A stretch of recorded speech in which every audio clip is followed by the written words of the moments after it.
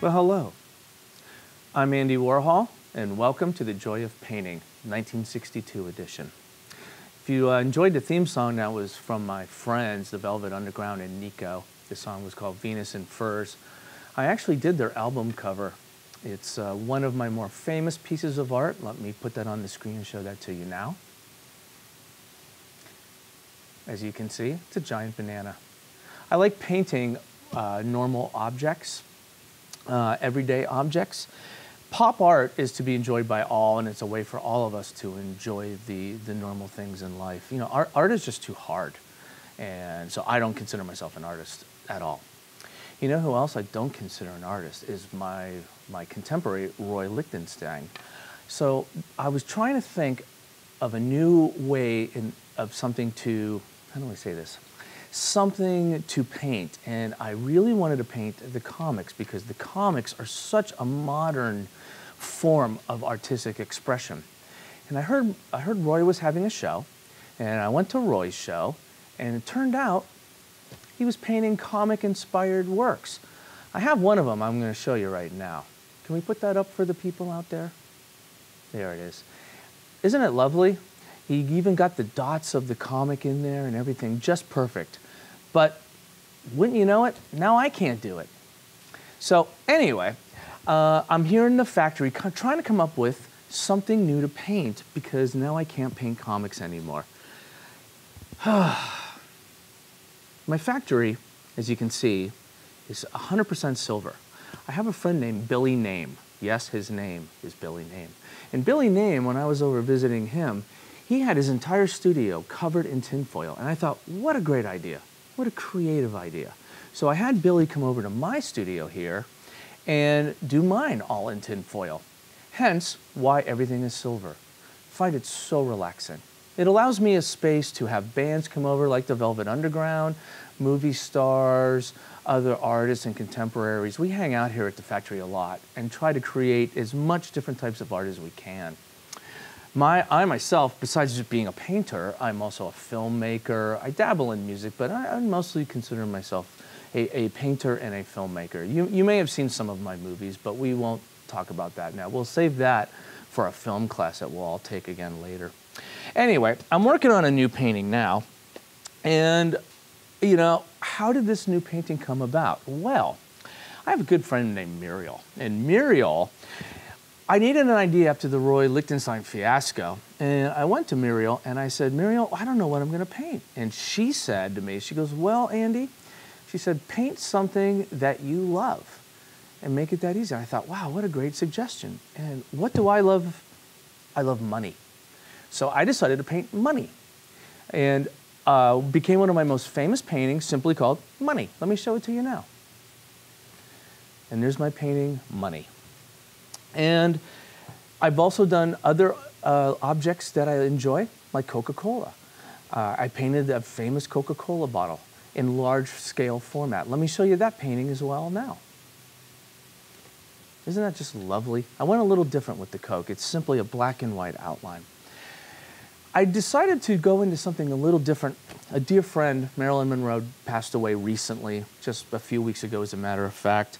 And I just finished working on a piece I did for her that I called the Marilyn diptych. In case you're wondering what a diptych is, it's mostly used in religious art, and it is where two paintings are painted on wooden panels and they can be folded together like a book. It's most commonly seen in religious art on the altar itself. So I created this work in honor of my beloved Marilyn. Let me put that on the screen for you now. So now, as you can see here, the left side has 25 full-colored, brightly colored images of Marilyn.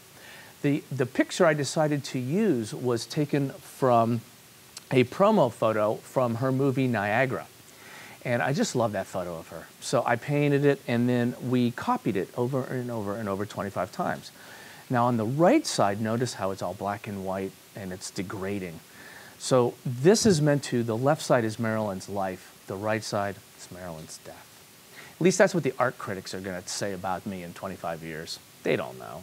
I'm not even sure I know, but it sounds good, right?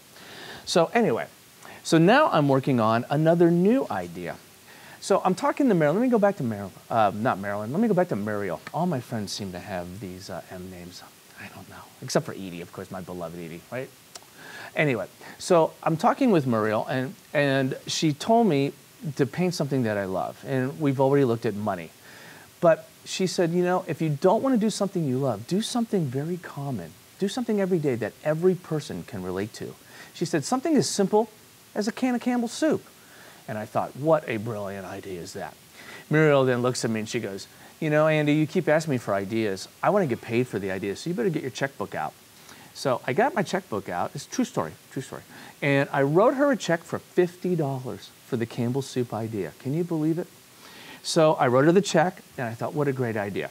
So the next day, I went to the grocery store, and I'm walking through, and I go to the soup aisle, and I pull out all the cans of Campbell's soup. Campbell's is making 32 different flavors. So I bought 1 can of every flavor. Oh, speaking of which, gotta fix that in there. Okay, so I'm currently trying to finish up the first one of my series. So I decided to paint 1 of each can of flavor of Campbell's soup. So I am making 32 different images of Campbell's soup, 1 for each flavor. And I'm almost there with it now. I think it's starting to look pretty good. Let me show you how it looks here. Here's the first one. Tomato. Yes, it is a lot smaller than I think you thought it was going to be. I decided to paint these all on 20-inch by 16-inch canvases. Now that I have the main one finished, what I'm going to do is make 31 other ones.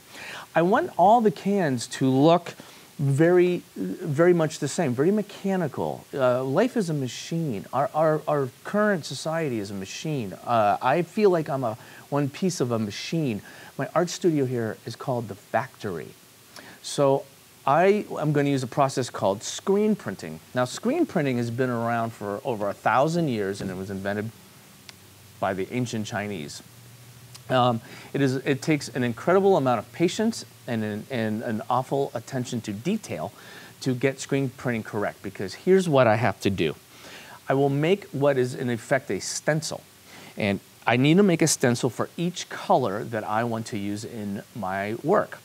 So I will have a stencil for black, a stencil for red, a stencil for silver, a stencil for the gold, and I will then place the stencil on a canvas. I'm using canvas now. I was thinking about switching to different types of paper, but we'll see where that takes me in my future. But for now, I'm going to use a canvas. And I will lay the stencil, and I will push the colored ink through this stencil onto the blank canvas. I will have to let that set, and then I will put the next stencil over the top and for its next color, and I will layer upon layer upon layer until I have the finished work. Now, stenciling can be used in a realistic standpoint, like I'm doing with the Campbell's, because I want my paintings to feel like the factory of Campbell's soup. I wonder if they'll send me any free soup for this. That would be really great. Anyway, I digress. Or you can also use stencils to use different colors, like I did with Marilyn. If you remember, and some of my other works will have layer upon layer of different bright colors that create kind of a shadowing effect. So I will push the ink through, let dry, do the next color, and I will do this over and over and over for each of my 32 cans of Campbell's soup. And then I will have to go back in and I will hand paint the individual name of the soup in the middle, because I can't make a stencil for each one. So that is where I will go in and customize each Campbell's soup can. And when they're done, I expect the gallery that I'm showing them at, I've already spoken with them, they are going to, I told them they can display them any way they want. So what they're going to do is they're going to display them in rows and columns as if they're soup cans displayed on the shelf of your local grocery store. What a great idea. I think that's just a great idea. So that's what's going to be happening next. I can do this, you can do this. Pop art is meant for all of us to do, because in the future, everyone will be famous for 15 minutes. You can quote me on that. So I want you to go out and I want you to try painting what you love and what you see in the everyday world, and I want you to turn that into pop art. And I'm going to go find the next thing that I love, and I'm going to turn that into art.